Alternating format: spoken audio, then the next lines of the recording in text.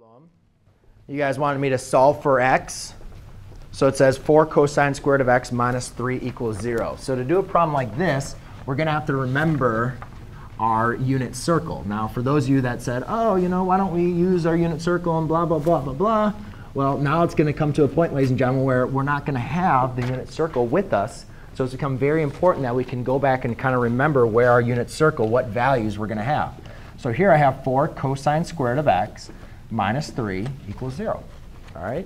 So I've been telling you guys, you need to make sure you have that unit circle memorized, because here's now coming to this point where we have to know these values of our trigonometric functions. And if we don't know the values, we need a way to remember how to find each one of those values. So the first thing we need to do, obviously, is we need to solve for our cosine of x. So first thing we do is going to add 3 to both sides. We're going to have 4 cosine squared of x equals 3. Divide by 4. So right now I'm just using inverse operations. Then I need to solve for cosine of x, so I'm going to take the square root. So therefore I have cosine of x equals plus or minus the square root of 3 over the square root of 4.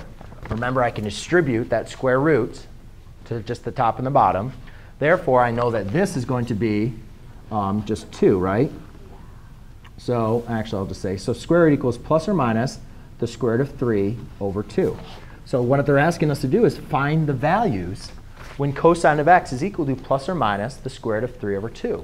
So we need to go back and remember, when is the cosine value equal to that? Now let's just go back and remember our major points.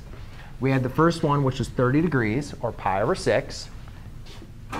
We had 45 degrees, or pi over 4. And then we had 60 degrees, which would be pi over 3. So I'll write the coordinate points if you guys forgot them.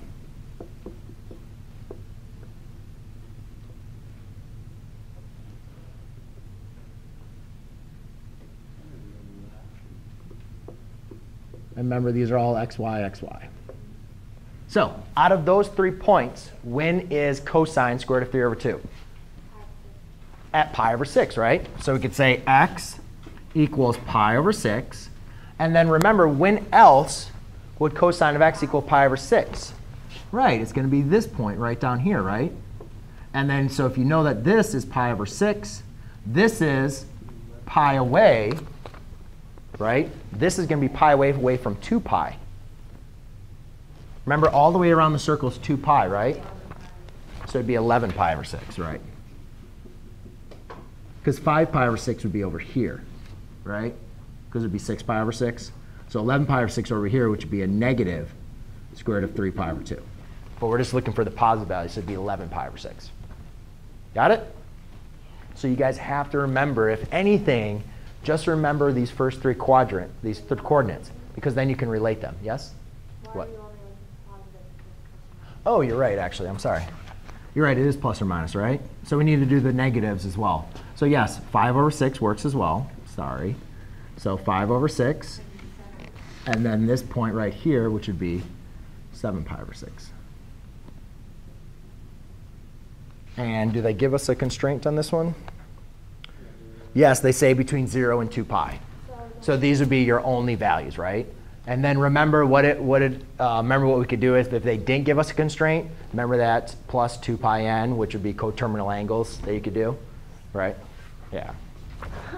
Too much, right? OK. Not for me. I love this stuff. Huh?